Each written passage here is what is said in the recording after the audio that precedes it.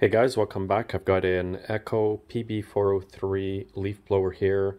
Just want to make this quick video to show you that sometimes the fuel line will crack right here. Now I pulled that out to show you, but normally this grommet is inside the tank here with this fuel line here. Now these machines often come in the shop here and customers say, hey, it just cuts out or I just can't get it going. And most of the time what's wrong with it is the fuel line right where it connects on the connector inside the tank. So it would normally be right in the tank as I just showed you. It'll crack right there. And this is the main fuel line with the fuel filter, which sucks the gas to the carb. It's not the primer line. And the way that I test that is I pinch the line, I put my pressure tester at the other end of the fuel line, and if the needle won't go up and stay there, then I know there's a leak.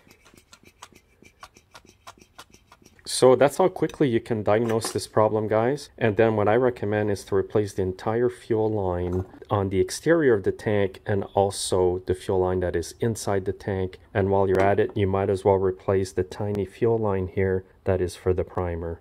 So again, if you get an Echo backpack blower that comes in the shop and cuts out, check this first, guys, because that might be your problem. Thanks for watching. Have a great day.